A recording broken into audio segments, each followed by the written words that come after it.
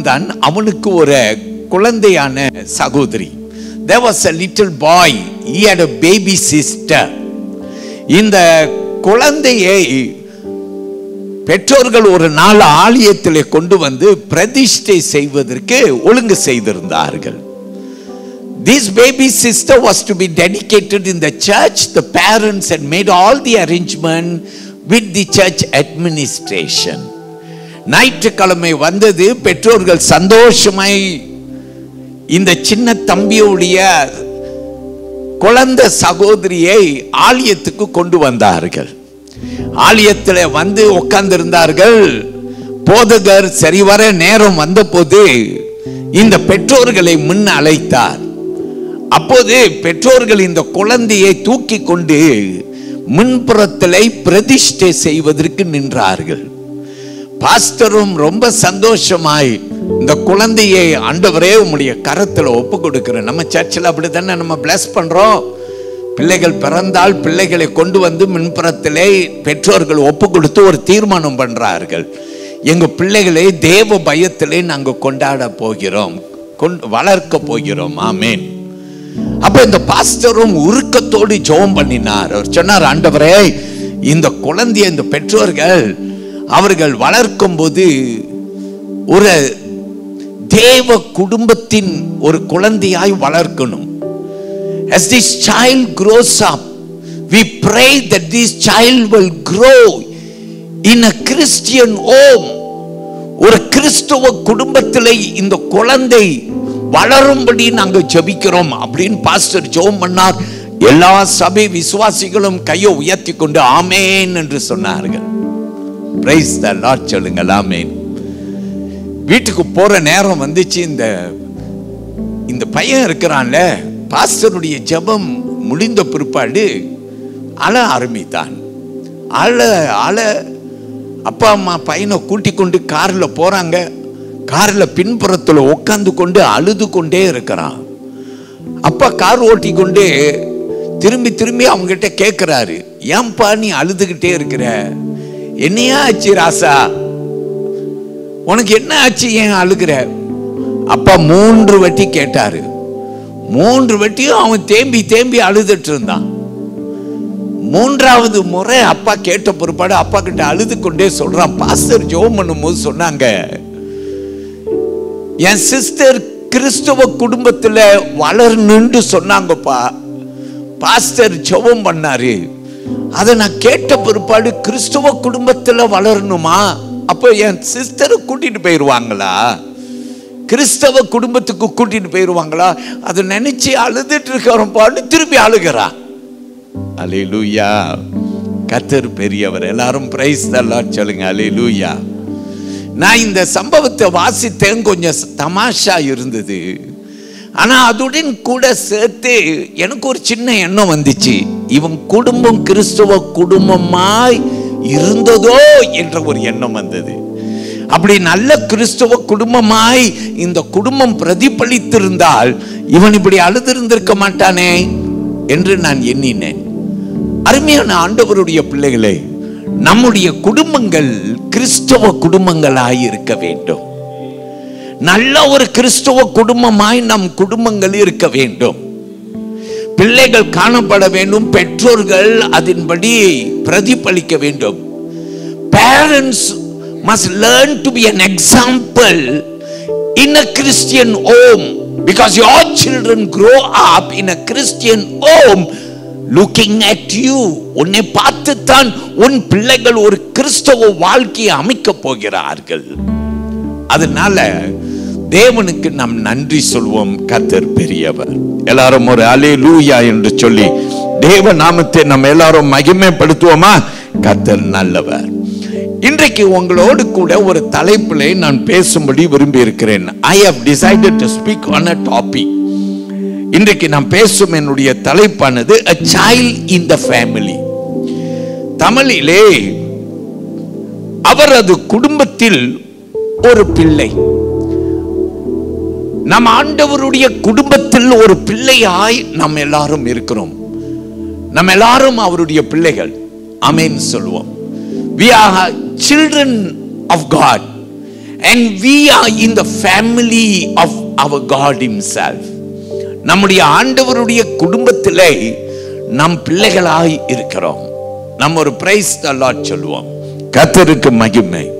இன்றைக்கு வேதத்திலே நான் ஒரு வசனத்தை முதலாவது உங்களுக்கு காட்டும்படி விரும்பி இருக்கேன். மத்தேயு 3ஆம் அதிகாரத்துக்கு வந்தீங்கன்னா அதுல 17வது வசனம் நமக்கு இப்படியா சொல்லுகிறது.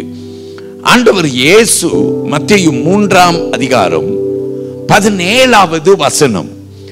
அந்த வசனத்தை நீங்க பாத்தீங்கன்னா சடீர் என்று வானத்தில் இருந்து ஒரு சத்தம், இவர் என்னுடைய நேசகுமாரன், இவர் மேல நான் பிரியமாய் இருக்கிறேன். ஆண்டவர் பிதாவானவர் வானத்தில் இருந்து பேசின ஒரு சத்தம். அவர் என்ன பேசினார் என்றால், இயேசுவை குறித்து சாட்சி கொடுத்து சொன்னார், இவர் என்னுடைய நேசகுமாரன், இவர் மேல நான் எப்படி இருக்கிறேன்? பிரியமாய் இருக்கிறேன். நாம் சொல்லுவோம் ஆமென். ஆண்டவர் பெரியவர். நம்ம எல்லாரும் அவருடைய குடும்பத்திலே அவருடைய பிள்ளைகள். இயேசுவை பார்த்து ஆண்டவர் சொன்னார், இவர் என்னுடைய நேசகுமாரன், இவர் மேல பிரியமாய் இருக்கிறேன். அதே ஆண்டவர் உன்னையும் என்னையும் பார்த்து இந்த குடும்பத்திலே நீங்களும் நானும் சேர்ந்தபடியினாலே நம்மை பார்த்தும் அவர் இன்றைக்கு என்ன சொல்றார்னா, நீ என்னுடைய நேசகுமாரன், நீ என்னுடைய நேச மகள், உன் மேல நான் பிரியமாய் இருக்கிறேன் என்று சொல்லுகிறார். கரத்தை விரித்து உன்னை நேசித்து அழைத்துக் கொள்கிறார். Just as how God's voice, the Father's voice was heard from heaven, where after the baptism of Jesus, the Father declared, this is my beloved Son, in whom I am well pleased. So likewise, we who are children in this family of God, he calls us and he says, you are my beloved child. I love you என்று சொல்லுகிறார். நீ என்னுடைய குமாரன், நீ என்னுடைய குமாரத்தி, நான் உன் மேல பிரியமாய் இருக்கிறேன், உன்னை நேசிக்கிறேன். நாம் ஆண்டவருக்கு மறுமொழி கொடுப்போம், என்னை நேசிப்போர் இல்லை யாராவது இருக்கிறீங்களா? உங்க அப்பா அம்மா எப்ப பார்த்தாலும் உங்களை திட்டிட்டே தான் இருக்கிறாங்க. உங்க உடன் பிறந்தோர் எப்ப பார்த்தாலும் உங்களை கீழ்தனமா தான் நினைக்கிறாங்க. உங்களை நேசிப்போர் ஒருவர் இல்லை. Nobody is there to love you. ஒரு குழந்தையை குறித்து விஞ்ஞானத்தில் சொல்லப்படுகிறது, ஒரு குழந்தை பிறந்த போது அந்த குழந்தை வளர ஆரம்பிக்கிறது. தாய் பாசம், தந்தை பாசம், சகோதர பாசம், பெற்றோர்கள் பிள்ளையை தூக்கி அல்லது வந்து பார்க்கிறவர்கள் பிள்ளையை தூக்கி அணைக்கிற அந்த அணைப்பு எல்லாம் பிள்ளையை வளர பண்ணுகிறது. நாம் சொல்லுவோம் அல்லேலூயா. அருமையான தேவனுடைய பிள்ளையை, நீ தனித்து இருக்கிறாய் என்றால், நீ எல்லாரால கைவிடப்பட்டு இருக்கிறாய் என்றால், நீ தள்ளப்பட்டவளாய் இருக்கிறாய், உன்னை நேசிப்போர் இல்லை. யார்கிட்ட கேட்டாலும் சொல்லுவார்கள், அவனுக்கு ஒரு ஃப்ரெண்ட் இல்லைங்க, அவளுக்கு ஒரு ஃப்ரெண்ட் இல்லை, தனித்தே தான் இருப்பான், அவன் அறைக்குள்ளேயே தான் அடைத்து கிடப்பான். யாராவது இன்னைக்கு ஆலயத்தில் இப்படி இருக்கிறீர்களா? உன் சிறையிருப்புக்கு ஒரு முடிவு காலம் வருகிறது. ஆண்டவர் வானத்தில் இருந்து உனக்கு ஒரு சத்தம் இடுகிறார். அவர் சொல்லுகிறார், இவன் என் நேசகுமாரன், இவன் மேல நான் பிரியமாய் இருக்கிறேன். உன் மேல ஆண்டவர் பிரியமாய் இருக்கிறார். Have you ever realized that God loves you? He loves you. Today he is coming to meet you. உன்னை சந்திக்க வருகிறார். நாம் சொல்லுவோம் அல்லேலூயா. அவர் உன்னை சந்திக்க வருகிறார். இன்னைக்கு நான் தேவ குடும்பத்திலே நம் ஒரு பிள்ளை என்ற ஒரு தலைப்புல ஏறக்குறைய நாம் பேச இருக்கிறோம் இல்லையா? கர்த்தர் பெரியவர். நம்ம எல்லாரும் பல குடும்பத்தில் இருந்து இங்க வந்து ஒரு பெரிய குடும்பமாய் ஆலயத்தில் நம்ம உட்கார்ந்து இருக்கிறோம். ஆண்டவருடைய பிள்ளைகள் எல்லாரும் ஆண்டவர் அவருடைய குடும்பத்தில் ஒருவர் என்று அழைக்கிறார். நீங்க இந்த சர்ச்சுக்கு வாரீங்க, மெம்பர்ஷிப் ஃபார்ம் ஃபில் பண்றீங்க, உங்களை இந்த சர்ச்சில் நாங்கள் கண்காணித்து நாங்கள் உங்களை அங்கத்தினராய் சபையிலே உங்களை ஏற்றுக்கொள்கிறோம், உங்களை அரவணைக்கிறோம். கர்த்தர் பெரியவர். Praise the Lord. யாரெல்லாம் இன்னும் சர்ச் மெம்பர்ஷிப்பை சேரல, ரொம்ப காலமா மெம்பரா இருக்கு, வாரீங்க போறீங்க, ஆனா மெம்பர்ஷிப்ல இல்ல, சீக்கிரமாய் பதிவு பண்ணுங்க. இந்த குடும்பத்தில் ஒரு அங்கத்தினராய் வந்து கலந்து கொள்ளுங்கள், நீங்கள் அரவணைக்கப்படுவீர்கள். ஆனா இன்னொரு குடும்பம் இருக்குங்க, அதான் பெரிய குடும்பம். ஹல்லேலூயா. அது தேவ குடும்பம். ஆமென். நம் உலகத்தில் உள்ள எல்லாரும் இந்த தேவ குடும்பத்திலே நம் அங்கத்தினர்கள். அவர் நம்மை பார்த்து சொல்றார், ஐ லவ் யூ. ஹல்லேலூயா. நான் உன்னை நேசிக்கிறேன். நாம் சொல்லுவோம் ஹல்லேலூயா. கர்த்தர் பெரியவர். இன்னைக்கு நான் என்ன செய்ய போறேன்னா, ஒரு 3 காரியத்தை உனக்கு இந்த குடும்பத்தின் அடிப்படையில் நான் கற்றுக் கொடுக்க போறேன். உன்னை ஆசீர்வதிக்க போறேன். நாம் சொல்லுவோம் ஆமென். அதுக்கு முன்ன பொதுவாய் கொஞ்சம் என்கிட்ட கேளுங்க. பழைய ஏற்பாட்டிலே பக்தன் தாவீது 51ஆம் சங்கீதத்திலே இந்த ஒரு வசனத்திலே இப்படியாக தாவீது பேசினார். 5ஆம் வசனத்தை எடுத்துக்கொள்வோம். Let's come to Psalm 51 and verse 5, where David wrote of his sin. தாவீது தன்னுடைய பாவத்தை குறித்து இப்படியாய் தாவீது எழுதினார். What did David say? He said, behold, I was shapen in iniquity, and in sin did my mother conceive me. கேட்போம் இந்த வார்த்தையை.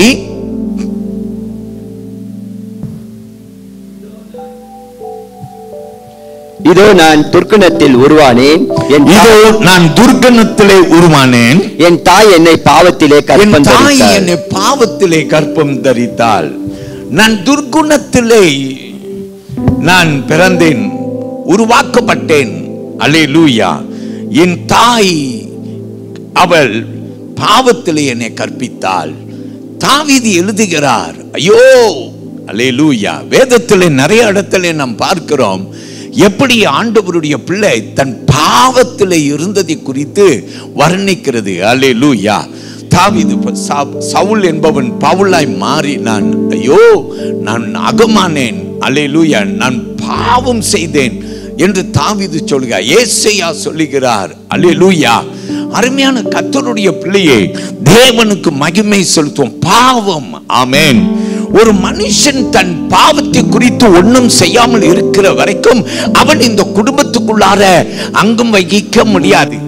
இன்னைக்கு today if you want to become a member in the family of God, you need to do something about your sin.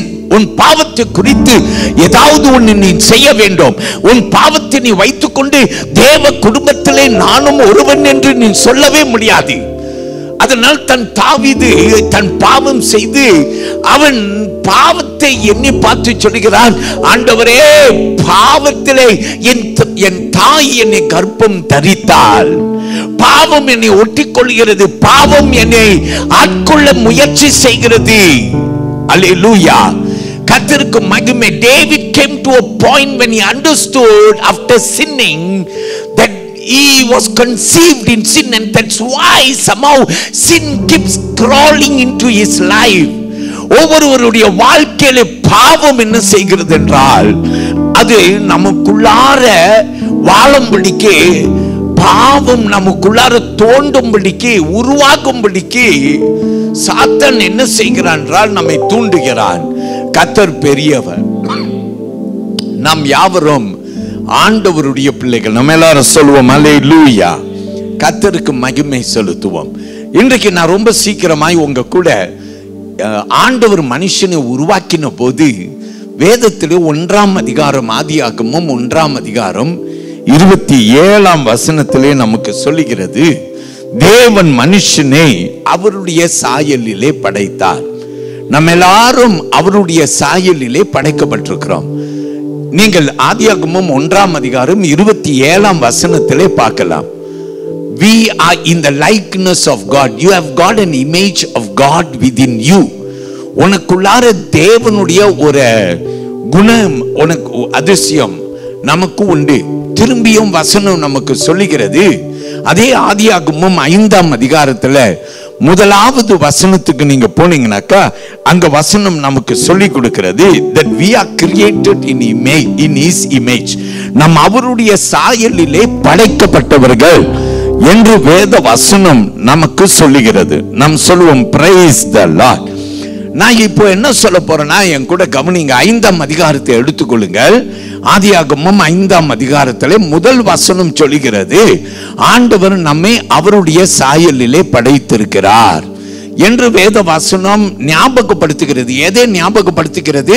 1ஆம் அதிகாரம் 27ஆம் வசனத்திலே அவர் மனுஷனை சிருஷ்டித்த போது அவர் நம்மை அவருடைய சாயலிலே படைத்தார். இப்ப மறுபடியும் 5ஆம் அதிகாரத்தில் 1ஆம் வசனத்திலே வசனம் சொல்லுகிறது, தேவன் நம்மை அவருடைய சாயலிலே படைத்தார். We are created in his image. But come to verse 3. 3வது வசனத்துக்கு வாருங்கள். அங்கே வசனத்தை வாசிக்க கேட்போம். Genesis chapter 5 and verse 3. சீக்கிரமாய் எடுத்தவர்கள் உடனே வாசிக்கணும். ஆதாம் 130 வயதான போது, ஆதாம் 130 வயது ஆன போது தன் சாயலாக தன் ரூபத்தின்படியே, தன் சாயலாக தன் ரூபத்தின்படியே ஒரு குமாரனை பெற்று அவனுக்கு சேத் என்று பெயரிட்டான். அவனுக்கு சேத் என்று பெயரிட்டான். தான் சாயலிலே என்று வேத வசனம் சொல்லுகிறது. 1ஆம் வசனம் சொல்லுகிறது தேவ சாயல். 3ஆம் வசனம் சொல்லுகிறது ஆதாம் தன் சாயலிலே அவன் சேத்தை பெற்றான் அப்படின்ற வசனம் நமக்கு சொல்லுகிறது. மேல காட்டுகிறது தேவ பிறப்பு. நாம் தேவ சாயலிலே பிறந்திருக்கிறோம். இங்க ஆதாமுக்கு பிறந்த சேத்தை குறித்து வேத வசனம் நமக்கு சொல்லுகிறது சேத்தின் சாயலிலே பிறந்த. அப்ப மனித பிறப்பு, மனித சாயல் எதை காட்டுகிறது என்றால் பாவத்தை காட்டுகிறது. நாம் சொல்லுவோம் அல்லேலூயா, கர்த்தருக்கு மகிமை, தேவன் பெரியவர். அதனால தாவீது தன் பாவம் செய்த பிற்பாடு ஆண்டவர்கிட்ட புலம்புகிறார். அவர் சொல்லுகிறார், நான் தாயின் கருவிலே பிறக்கும் போதே நான் பாவத்திலே பிறந்தேன் என்று சொல்லுகிறார். மனுஷனை பாவம் ஆட்கொண்டது எப்போ? ஆதாம் ஏவாள் பாவம் செய்த போது பாவம் இல்லாத ஏதேன் தோட்டத்திலே பாவம் உண்டானது. ஆண்டவர் அந்த தோட்டத்தில் இருந்து ஆதாம் ஏவாளை விரட்டி விடுகிற ஒரு நேரம் வந்தது. So that's what we see about sin, பாவம். இன்னைக்கு ஆண்டவர் நம்மை பார்த்து என் நேச பிள்ளைகள் என்று அழைக்கிறார். He loves us, he calls us as his children. But you must do something about this sin. நாம் அவருடைய பிள்ளைகள், அவர் குடும்பத்திலே அவருடைய பிள்ளைகள். ஆனால் பாவத்தை குறித்து ஒன்று நாம் செய்யத்தான் வேண்டும். நாம் சொல்லுவோம் அல்லேலூயா. எனக்குள்ளார தேவ சாயல் இருக்கிறது. ஆனால் ஆதாம் சொல்லுகிறார், சேத்தை பெற்றெடுக்கும் போது ஆதாமை குறித்து, சேத்தை குறித்து சொல்லுகிறது, அவன் ஆதாமின் சாயலிலே படைக்கப்பட்டான். அல்லேலூயா. மனுஷனை ஆண்டவர் பரிசுத்தமாய் படைத்தார். ஆனா மனுஷன் தன்னை தீட்டுப்படுத்திக் கொண்டார். You have to do something. இன்னைக்கு நாம் ஒன்று செய்ய வேண்டும். இந்த பாவத்தை குறித்து ஒன்று செய்ய வேண்டும். நாம் அவருடைய குடும்பத்திலே அப்போது நம் அங்கம் வசிக்க கர்த்தர் நமக்கு கிருபை செய்யத்தான் முடியும். நாம் எல்லாரும் ஒரு பிரைஸ் தி லார்ட் சொல்லுவோம். ஆமென். இன்றைக்கு உங்ககிட்ட நான் அறிமுகப்படுத்த போறேன். பைபிள்ல பழைய ஏற்பாடுல ஆதாம் என்று சொல்லுகிறது. புதிய ஏற்பாடுல இயேசுவை நமக்கு 2ஆம் ஆதாம் என்று வேதம் அழைக்கிறது. இந்த 2வது ஆதாம் மத்தேயு 1ஆம் அதிகாரத்தில் 1ஆம் வசனம் வரும்போது நமக்கு வசனம் சொல்லுகிறது. வாசியுங்கள் கேட்போம். மத்தேயு 1ஆம் அதிகாரம் 1ஆம் வசனம். The Bible introduces in the New Testament by saying the book of the generation of Jesus Christ. கேட்போம். அப்ரஹாமின் குமாரனாகிய தாவீதின் குமாரனான இயேசு கிறிஸ்துவினுடைய வம்ச வரலாறு. இயேசு கிறிஸ்துவின் வம்ச வரலாறு. நாம் சொல்லுவோம் ஹல்லேலூயா. பழைய ஏற்பாட்டிலே ஆதாமின் வம்ச வரலாறு. புதிய ஏற்பாட்டிலே நாம் பார்க்கிறோம் இயேசு அறிமுகப்படுத்தப்படுகிறார். இயேசுவின் வம்ச வரலாறு. அருமையான தேவனுடைய பிள்ளையே, நாம் எல்லாரும் இந்த வம்ச வரலாறுல for us to become a family into the family of Jesus is so very crucial and important. கர்த்தர் நல்லவர். நாம் சொல்லுவோமா? praise the Lord. 1 கொரிந்தியர் 15ஆம் அதிகாரத்திலே வசனம் 45க்கு போனீங்கனாக்கா, if you will come with me to 1 Corinthians chapter 15, I want you to look at verse 45. 45ஆம் வசனம் இப்படியாய் நமக்கு வாசிக்கிறது. Look at verse 45. It says, and so it is written, the first man Adam became a living being, the last man Adam became a life-giving spirit.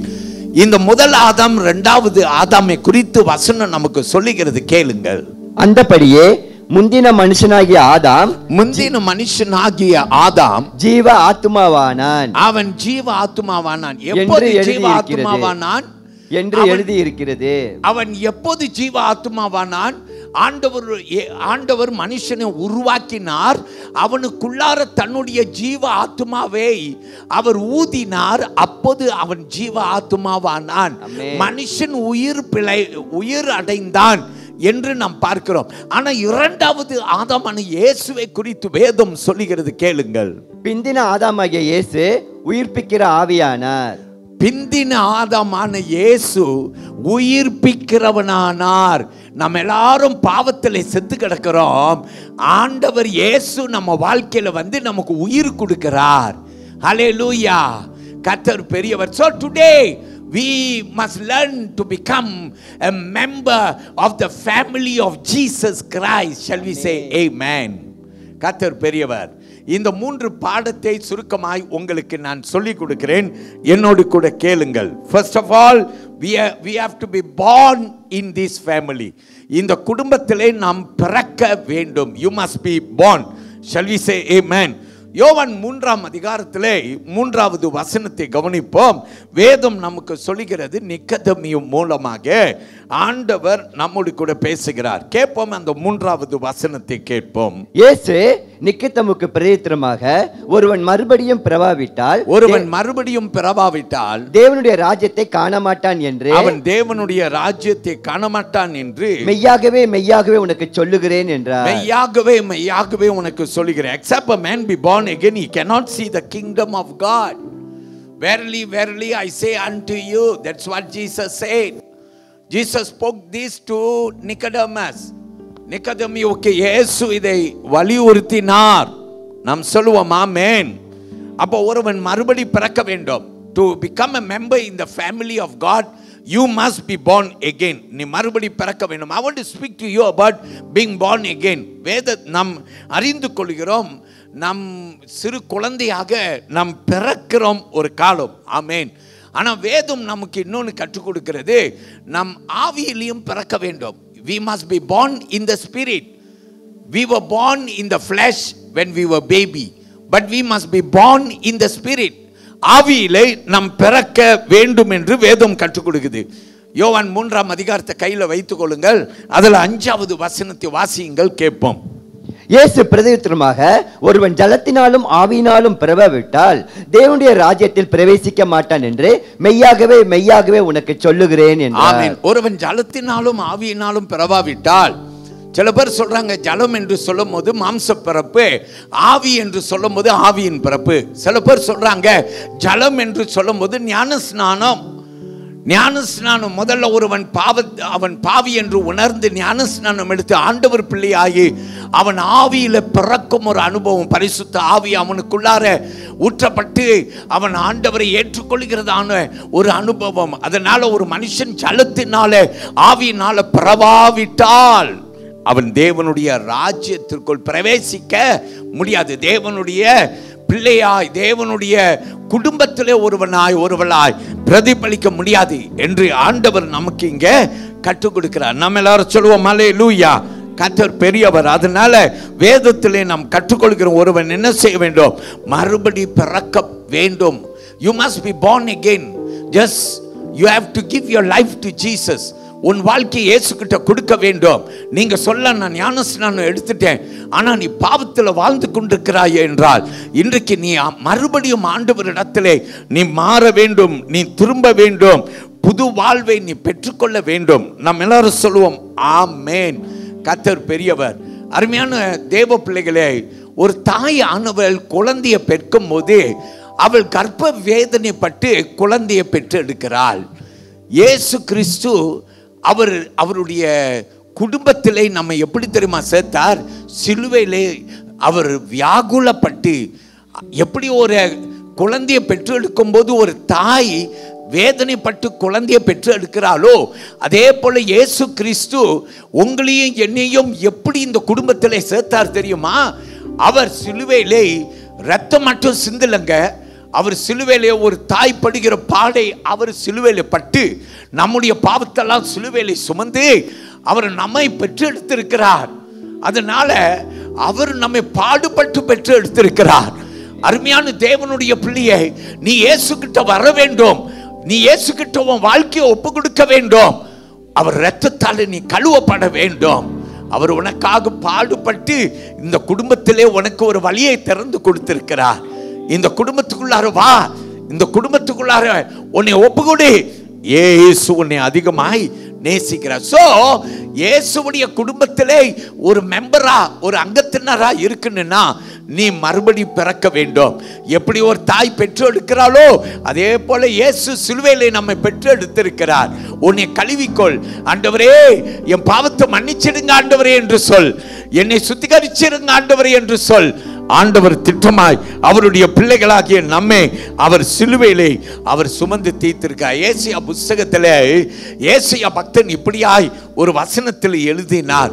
53ஆம் அதிகாரத்திலே வசனம் 11 எடுத்துக்கொள்ளுங்கள். Isaiah 53 and verse 11 எடுங்க, வாசிங்க கேட்போம். 11வது வசனம். அவர் தமது ஆத்தும வருத்தத்தின் பலனை கண்டு திருப்தியாவார்.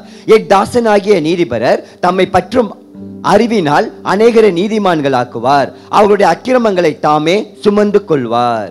அவருடைய அக்கிரமங்களை தாமே என்ன செய்வாராம்? சுமந்து கொள்வார். இயேசு சுமந்து கொண்டாரே, இனி நான் சுமக்க தேவையில்லை என்று பக்தன் பாடினது போல ஆண்டவர்கிட்ட உங்களை ஒப்பு கொடுங்க. அருமையான தாயே, அருமையான தந்தை, அருமையான சகோதரனை, சகோதரியை, நீ பாவத்தில் வாழ வேண்டாம். உன் பாவத்தை விட்டு வெளியே வந்துரு. ஆண்டவர் உன்னை அதிகமாய் நேசிக்கிறார். அல்லேலூயா. பிரியமான வேதத்திலே வசனம் நமக்கு சொல்லிக் கொடுக்கிறது. God calls us to say He doesn't want us to live in sin. பாவத்திலே நாம் வாழ வேண்டும் என்றது தேவ சித்தம் இல்லை. Come with me to 1 John. 1 யோவான் புத்தகத்தை எடுங்கள். அதுல 2வது வசனத்திலே வாசிங்க கேட்போம். முதலாவது வசனத்தை நாம் கேட்போம். Come with me to 1 John chapter 2 and I want you to look at verse 1. My little children, these things I write to you that you may not sin. And if anyone sins, we have an advocate with the Father, Jesus Christ the righteous. கேட்போம் இந்த வசனத்தை. என் பிள்ளைகளே, நீங்கள் பாவம் செய்யாதபடிக்கு இவைகளை உங்களுக்கு எழுதுகிறேன். ஒருவன் பாவம் செய்வானானால் நீதிபரராய் இருக்கிற இயேசு கிறிஸ்து நமக்காக பிதாவினிடத்தில் பரிந்து பேசுகிறவராய் இருக்கிறார். நம்ம எல்லாரும் ஒரு ஆமென் சொல்லுவோமா? ஹல்லேலூயா. சோ கர்த்தர் நல்லவருங்க. அவர் உன்னை அதிகமாய் நேசிக்கிறார். நம் பாவம் செய்யாதபடிக்கு ஆண்டவர் நமக்கு உதவி செய்ய விரும்புகிறார். நமக்கு ஒரு நீதிபரர் உண்டு. அருமையான தேவ பிள்ளையை, இன்னைக்கு ஆலயத்தில் வந்திருக்கிற நீ உன் பாவத்தை அறிக்கை செய்து பாவத்தை விட்டு விடுவேன் என்று சொல்லாம போவே போகாத. ஆண்டவரே அந்த பாவ வாழ்க்கை வேண்டாம். ஆண்டவரே அந்த பாவ வழி வேண்டாம். ஆண்டவரே அந்த பாவத்தின் துர்க்குணம் வேண்டாம். ஐயோ ஆண்டவரே, என் பாவத்தெல்லாம் விட்டுறேன், என் பாவத்தை விட்டுறேன். ஐயோ அசுத்த உதடு உடைய ஜனங்கள் மத்தியில வாசம் பண்ணுகிறேன் என்று பக்தன் அழுதது போல அருமையான தேவனுடைய பிள்ளையை இன்றைக்கு ஆண்டவர்கிட்ட உன்னை ஒப்புக்கொடு. அவர் உன்னை அதிகமாய் நேசிக்கிறார். Shall we say praise the Lord? To become a member in the family of the Lord, you must be born again. நீ தேவ குடும்பத்திலே ஒரு பிள்ளையாய் இருக்க வேண்டும் என்றால் முதலாவது நாம் கற்றுக்கொள்கிறோம், நாம் மறுபடி பிறக்க வேண்டும். எல்லாரும் ஒரு ஆமென் சொல்வோம். இரண்டாவது ஒரு காரியம் கற்றுக் கொடுக்க போறேன்.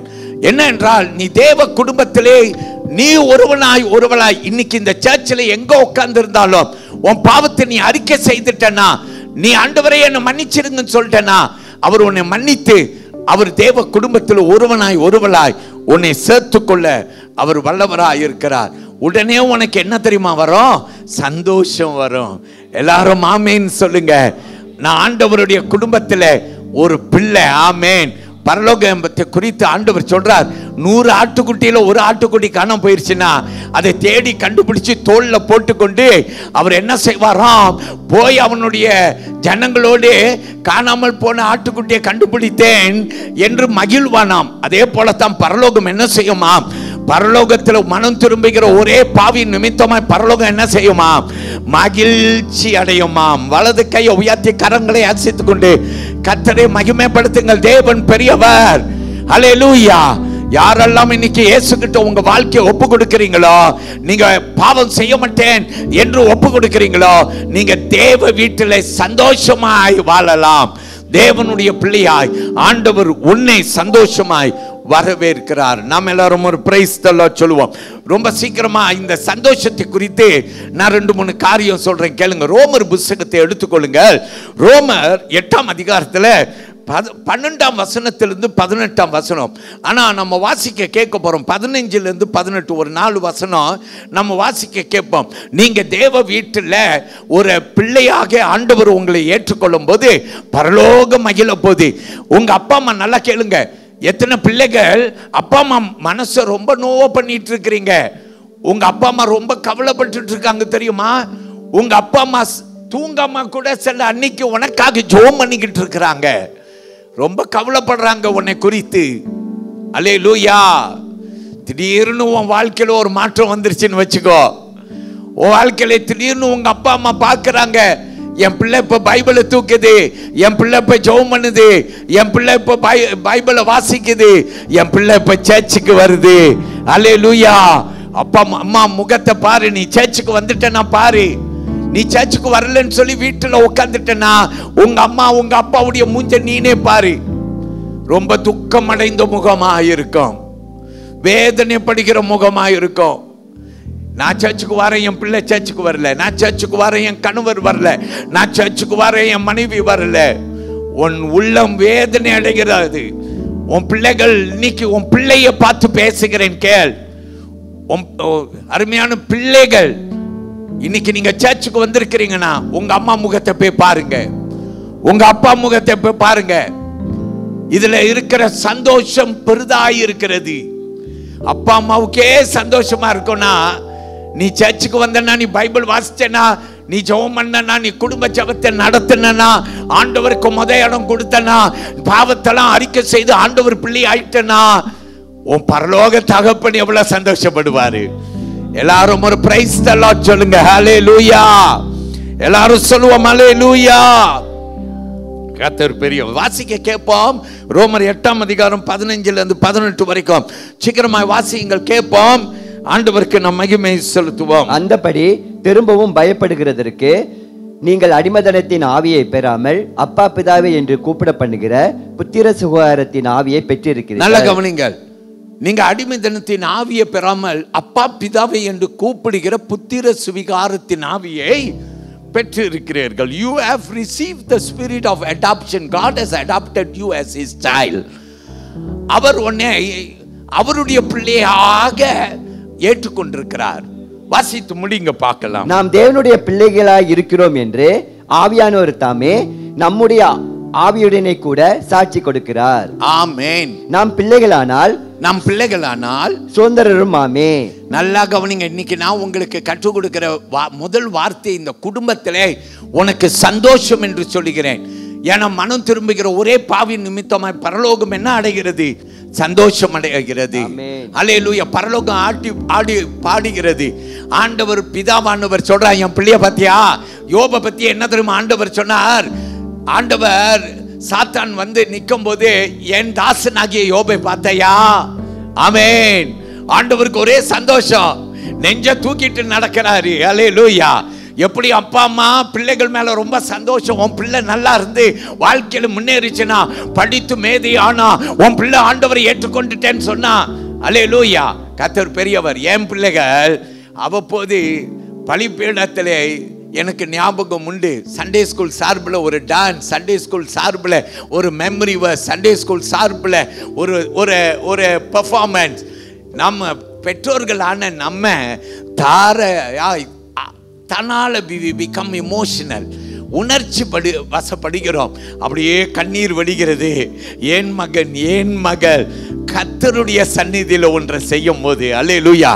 அருமையான பிள்ளைகளே, எத்தனை முறை சர்ச்சில் நான் சொல்லி இருக்கிறேன். யார் சாட்சி கொடுக்க விரும்புகிறா? முதியோர்கள் எழுந்து வேகமாய் வருகிறார்கள். I want to declare today, if only young people will become bold. வாலிப பிள்ளைகள் இன்றைக்கு ஒரு வேளை தைரியத்தை வர வைத்து நீங்கள் முன்புறத்தில் வந்து உங்க வாழ்க்கை ஆண்டவருக்கு நான் ஒப்பு கொடுக்கிறேன் நீங்க சொல்லிட்டீங்கன்னா, உங்க அப்பா உங்க அம்மாவுக்கு கொடுக்கிற சந்தோஷத்தை இந்த சந்தோஷத்தை பார்க்கலாம் வேற எந்த சந்தோஷம் பெருசாகாது. கரங்களை உயர்த்தி கர்த்தரை மகிமைப்படுத்துங்கள். தேவன் பெரியவர். எல்லாரும் சொல்லுங்க ஆமென். அப்ப வேதம் சொல்லுகிறது நம் கர்த்தருடைய வீட்டில் பிள்ளைகள். வாசிங்கள்.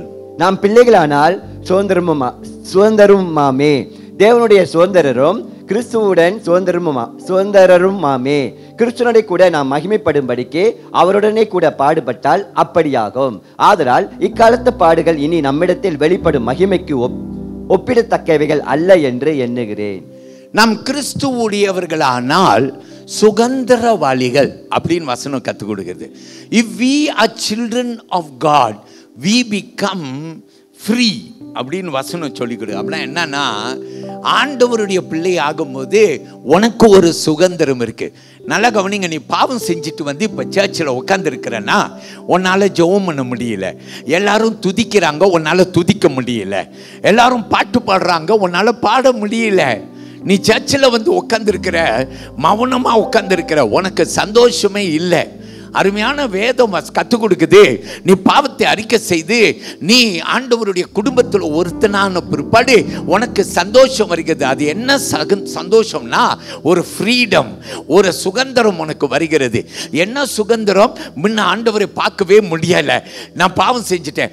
தாவீது ஆண்டவரை பார்க்க முடியலங்க. 51ஆம் சங்கீதம் எழுதும் போது 2 வருஷம் தாவீது ஆண்டவரை பார்க்காம இருந்து உடைந்து அழுது, நாத்தான் தீர்க்கதரிசி பாவம் செய்த என்ற உடனே அவன் ஆண்டவரிடத்தில் தன்னை ஒப்பு கொடுத்தான். பாருங்க, அழுது ஜெபம் பண்ண ஆரம்பித்தான். அருமையான தேவ பிள்ளையே, கர்த்தர் பெரியவர். நீ பாவத்தை அறிக்கை செய்து அவருடைய பிள்ளை ஆகும்போது நீ தலை நிமிர்ந்து நிற்க முடியுது, நீ பாட முடியுது, கையை தட்டி பாட முடியுது, சிரித்து கொண்டு ஆடிக்கொண்டு நடனம் ஆடி மகிழ்ச்சியோடு ஆராதனை செய்ய முடிகிறது. காரணம் என்ன? உன் பாவம் உனக்கு நீங்கப்பட்டது. நீ அவருடைய குடும்பத்திலே அங்கமானாய். நீ இழந்த சந்தோஷத்தை மீண்டும் பெற்றுக்கொள்கிறார். இப்போது நீ அவர் குடும்பத்திலே சுதந்திரவாளி அப்படின்னு வேதம் சொல்லுது. எல்லாரும் கரங்களை தட்டி தேவனை மகிமைப்படுத்துங்கள். நம்ம எல்லாரும் சொல்லுவோம் அல்லேலூயா. கர்த்தர் பெரியவராக இருக்கிறார். சொல்லுவோமா அல்லேலூயா. தேவன் பெரியவர்.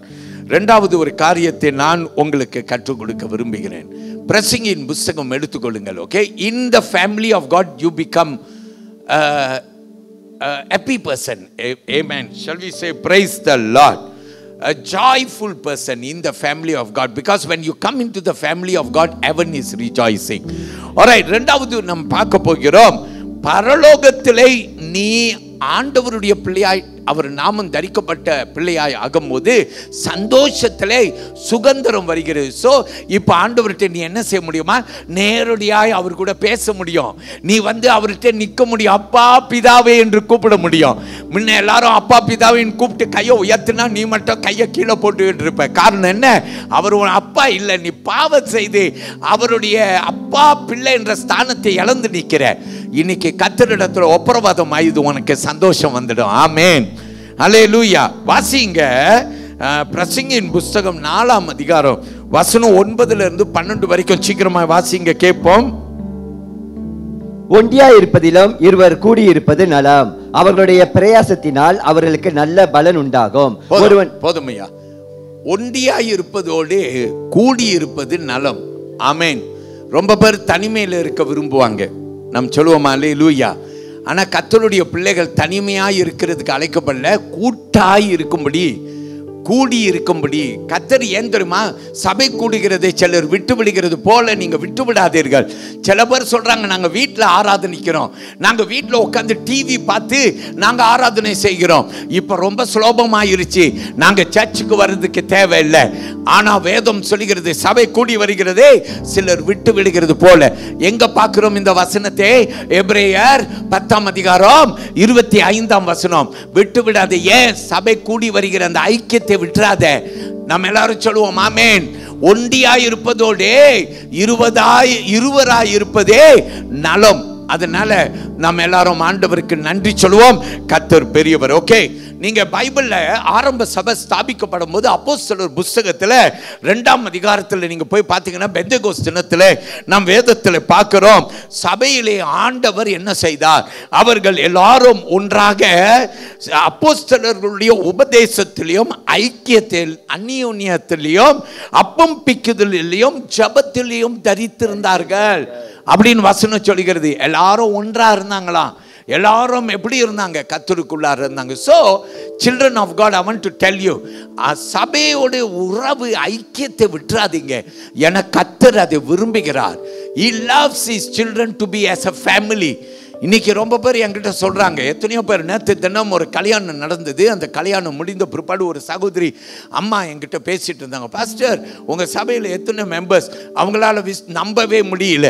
அவங்க என்ன நினைத்தாங்கனாக்கா, சபையில் தமிழ் சபையில் இவ்வளோ பேர் இருக்கக்கூடிய ஒரு சபை இருக்கிறதா. எனக்கு உடனே புரிந்து கொண்டது, அவர்கள் எதனால இப்படி சொல்லுகிறார்கள். வழக்கமாக தமிழ் சபைகள் உடைந்து போய்விடும், ஒத்துமை இருக்காது, ஒன்றுக்குள்ள சண்டை வம்பு இப்படி நடந்து கொண்டிருக்கும். ஆனால் நம்ம எல்லாரும் கரங்களை உயர்த்தி கொள்வோமா? கர்த்தர் நம் மத்தியில வேறுபாடுகள் இருக்கலாம், ஆனா நல்ல ஒற்றுமையை கொடுத்திருக்கிறார். கரங்களை இப்படி அசைத்து தேவனை மகிமைப்படுத்துங்க. கர்த்தர் பெரியவர். பிரியமான கர்த்தருடைய பிள்ளைய, இதுதான் ஆண்டவருடைய விருப்பம்.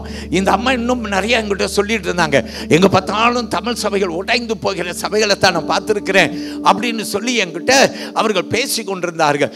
என்னுடைய இருதயத்துக்குள்ளார வேதனைப்பட்டேன். அருமையான கர்த்தருடைய பிள்ளைய, அதனால தான் நம்ம சபையில் ஒரு வார்த்தை உண்டு. என்ன வார்த்தை தெரியுமா? நாம் ஒற்றுமையிலே பலன் உண்டு. we are a model church அப்படின்னு நம்ம எப்போதும் சொல்லுவது உண்டு.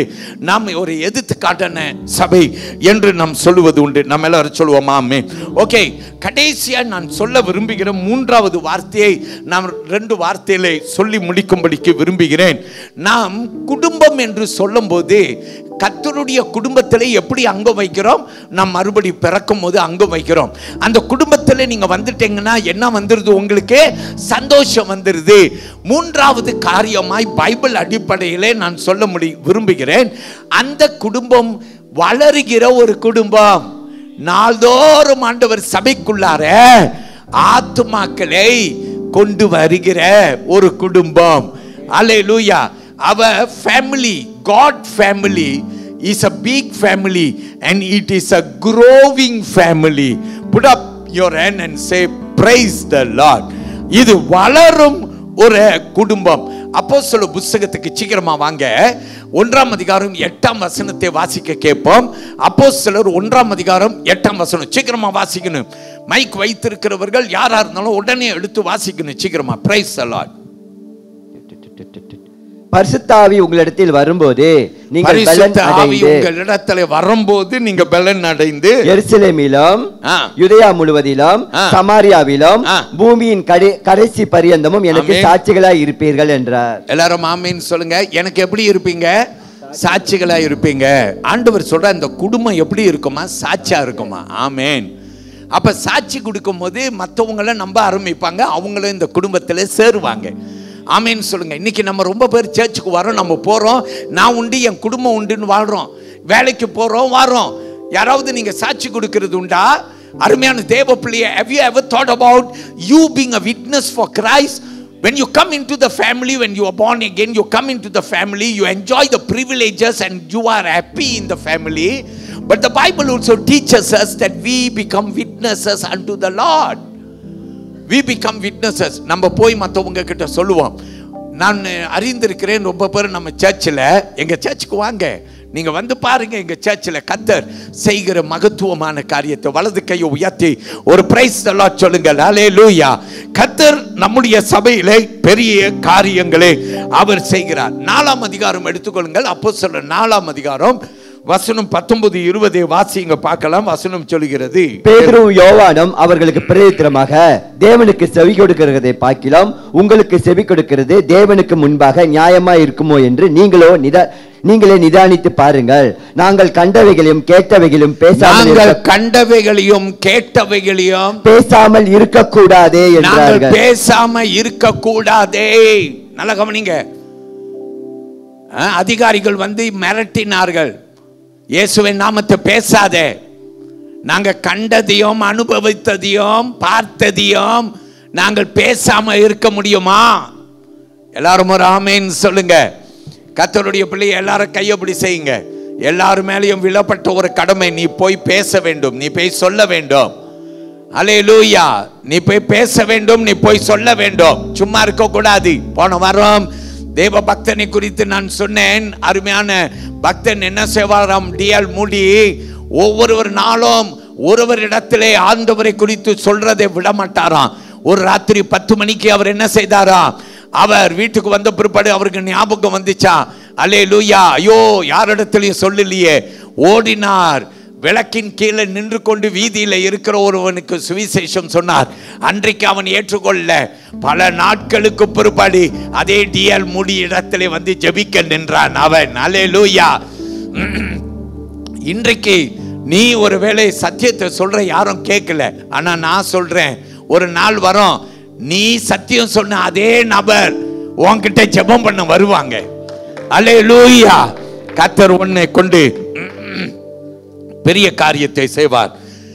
நீங்க பைபிள் அப்போஸ்தலர் புத்தகத்தில் பார்க்கலாம், மேல் அறையில் 120 பேராக கூடினார்கள். அப்போஸ்தலர் 1ஆம் அதிகாரம் 15வது வசனத்தில் மேல் அறையில் கூடினார்கள், பெந்தேகோஸ் அனுபவத்தை பெற்றார்கள். 2ஆம் அதிகாரம் 41ஆம் வசனம் சொல்லுகிறது 3000 பேர் ரட்சிக்கப்பட்டார்கள். Hello, only 120 gathered in the upper room and they had a Pentecost experience. And then the Bible says in chapter 2 verse 41, 3000 were added into the church. Would you say amen? வசனம் 4ஆம் அதிகாரம் 4ஆம் வசனத்தை பாருங்க, வாசிங்க பார்க்கலாம். 4ஆம் அதிகாரம் 4ஆம் வசனம். வசனத்தை கேட்டவர்களில் அநேகர் விசுவாசித்தார்கள். வசனத்தை கேட்டவர்கள். ஹலோ, நம்ம போய் யார்ட்டையும் சொல்லனா எப்படிங்க கேட்பாங்க? ஆமென். உங்க பக்கத்து வீட்டுல இருக்கிறவங்க, உங்க வேலை இடத்துல இருக்கவங்க கிட்ட எல்லாம் நீங்க போய் பேசலன்னா எப்படி கேட்பாங்க? நீங்க பேசினாதான் அநேகர் அதை கேட்டு விசுவாசித்தார்கள். தொகை ஏறக்குறைய 5000 இருந்தது. நல்லா கவனிங்க, 3000 பேர் மாறினது 4ஆம் அதிகாரத்தில் 4ஆம் வசனம் சொல்லுகிறது. இப்போது 5000 பேர் ஆகிவிட்டது. இப்போ 5ஆம் அதிகாரத்தில் 14ஆம் வசனத்துக்கு வாங்க. வசனம் சொல்லுகிறது, நாள்தோறும் கர்த்தர் அவர்கள் மத்தியிலே ஆத்துமாக்களை கொண்டு வந்தாராம். சிலரான புருஷர்களும் ஸ்திரீகளும் விசுவாசம் உள்ளவர்களாகி கர்த்தரிடமாக அதிகமாய் சேர்க்கப்பட்டார்கள்.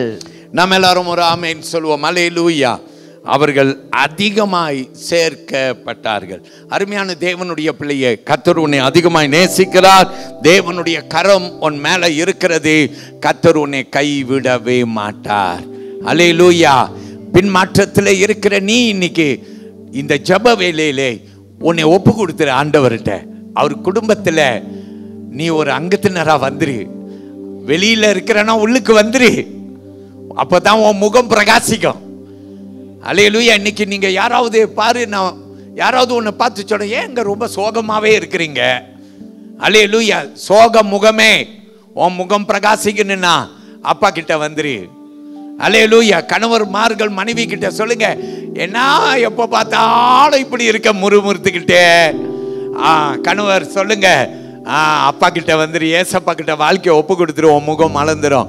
மனைவி கணவர்கிட்ட சொல்லலாம், பிள்ளைகள்கிட்ட சொல்லலாம். அருமையான கர்த்தருடைய பிள்ளைய, முகம் மலர்ச்சிக்கு நல்ல மருந்து எது தெரியுமா? ஜீசஸ்.